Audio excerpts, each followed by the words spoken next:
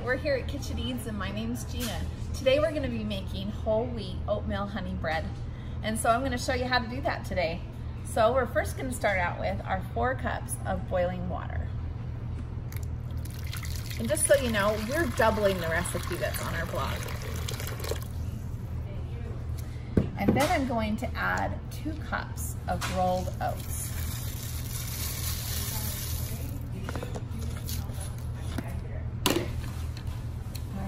And then 1 cup of brown sugar. Spread that around. And then I'm going to put a 1/2 cup of butter in.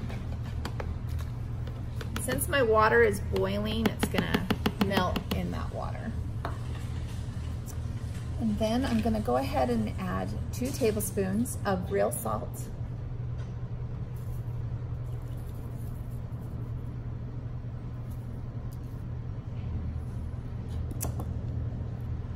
2 teaspoons of cinnamon, and of course we got to have our honey, so I'll put my honey in right after that.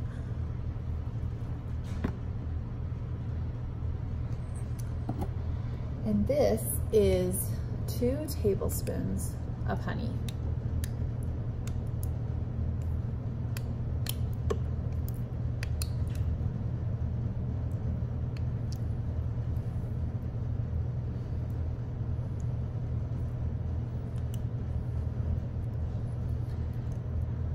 Right, so I'm going to just get that all mixed in there a little bit, and then I'm going to let it sit for about 10 to 15 minutes. After 15 minutes, we're going to take the lid off, and this is what it looks like. Okay, and you can see that the butter is melted. All right, so we're going to go ahead and add the next few ingredients. So that's where we're gonna do our 3 cups of our white wheat flour.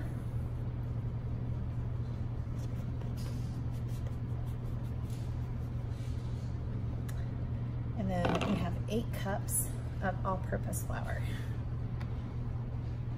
Now just remember, our batch is doubled.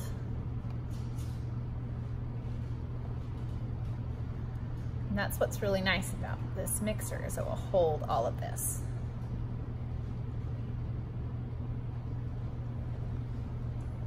Okay, and my final ingredient is going to be my yeast. And I've got 2 tablespoons of yeast.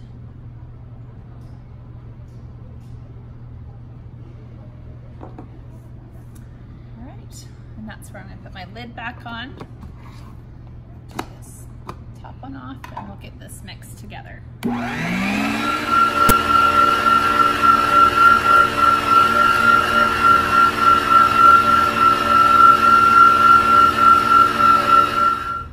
After mixing your bread for 5 to 7 minutes, then we're going to check to make sure that the gluten's developed.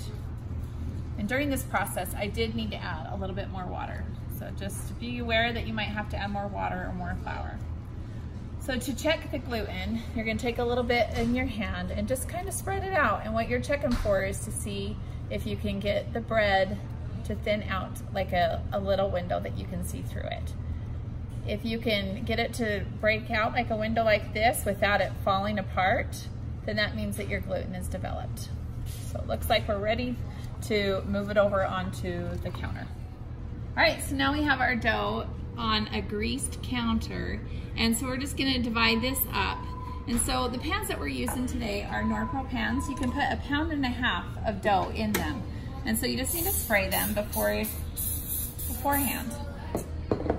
And we use like a nice food release spray so that that will come out easily. And then we're going to weigh the dough out so that our loaves are uniform.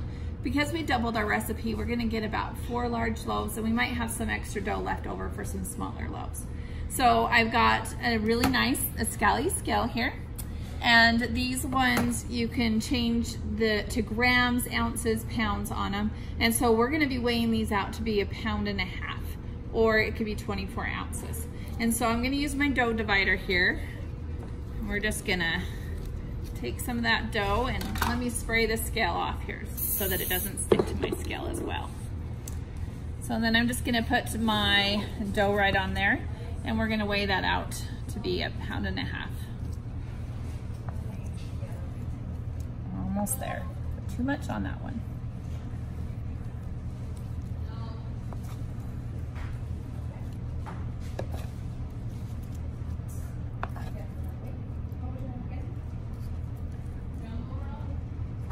All right, so got 1.5 pounds for that one. All right, so now I'm gonna show you how to shape your loaf so that it can fit into your pan and look like this. So one important thing is what we call crossing the grains. So you're just gonna cross it over like this. And when you get it to where it has that nice smooth texture right there, then you're gonna take the bottom and we're gonna pinch that together and kind of seal that up a little bit. And then I'm gonna take our oats and just kind of spread them out like this. And then I'm just gonna roll my oats across that.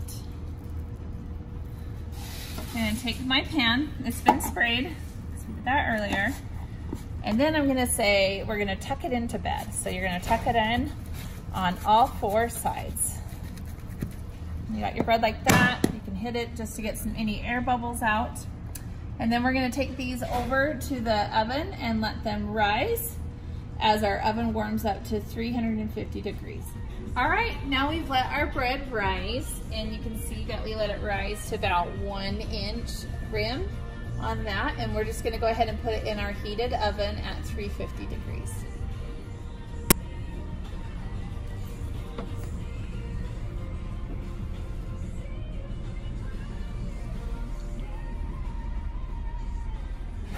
So we let our bread cook for 30 minutes, and we just took this out of the oven.